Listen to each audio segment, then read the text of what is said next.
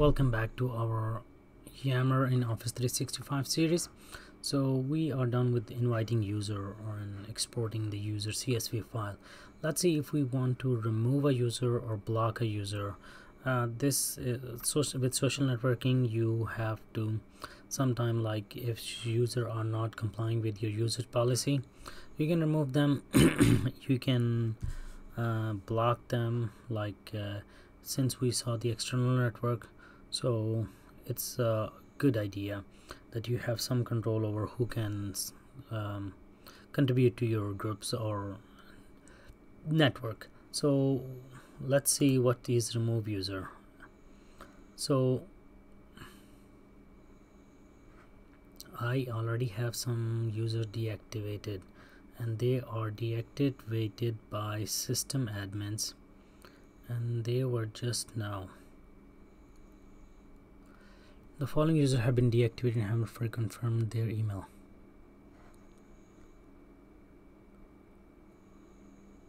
So basically, like nobody, it's a lab environment, so I know 100% nobody deactivated them. Why and how they got deactivated, I have, there is nothing. I can try reactivating Obama by this. So Obama has been reactivated. I'm gonna see what happens with him. In the meanwhile,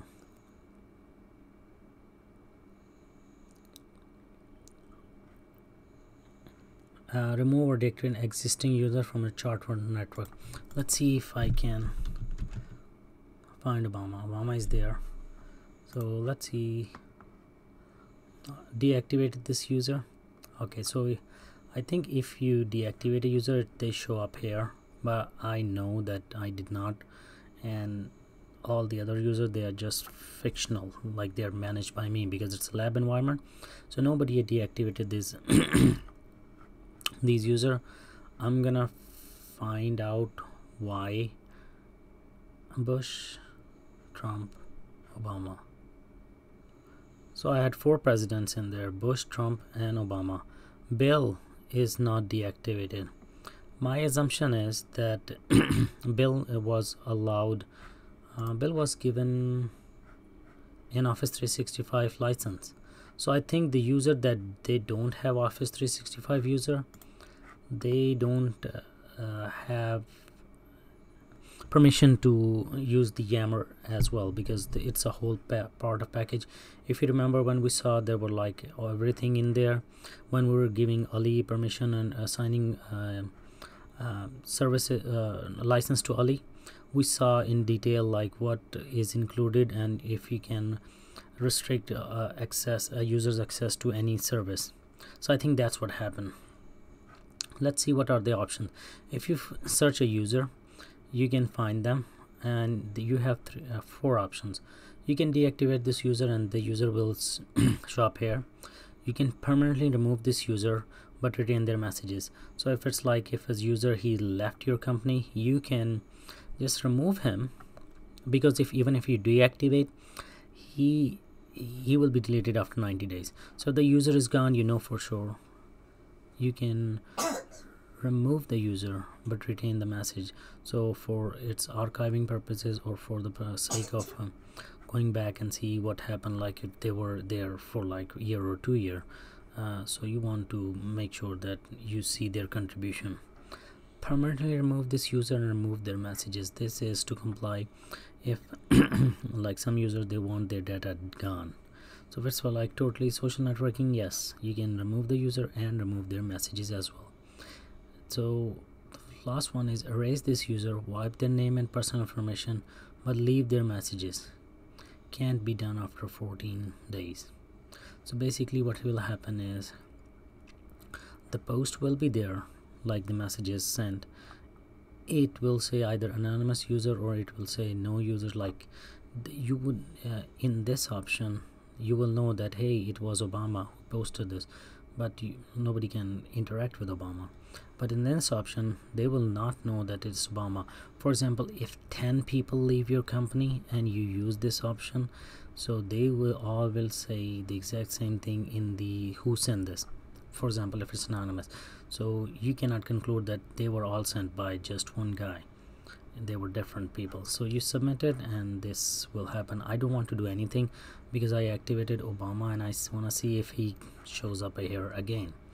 The next one we wanted to see was block user, how to block user. To print,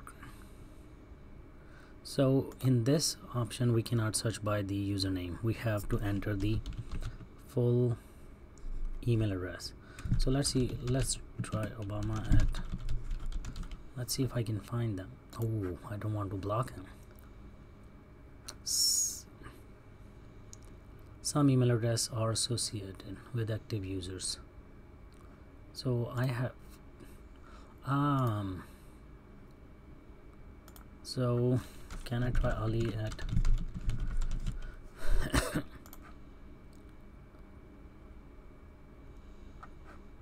so if somebody is a part of my organization, I have to go and use the remove user from feature to deactivate them, and then I can delete them. Or do I have any more options? Nope.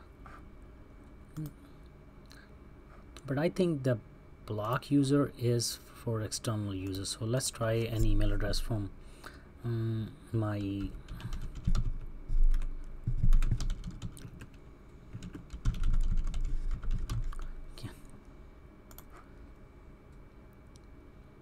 okay, so my assumption is correct. If it's a part of your company, that email address you have to search in the remove user. But if it was like external guest, you have to enter their full email address and block them. So this user is now blocked. I'm gonna unblock him because I want I don't want to, you know, block somebody for the testing purpose, because I'm gonna go and click on that link and try to join this account. And so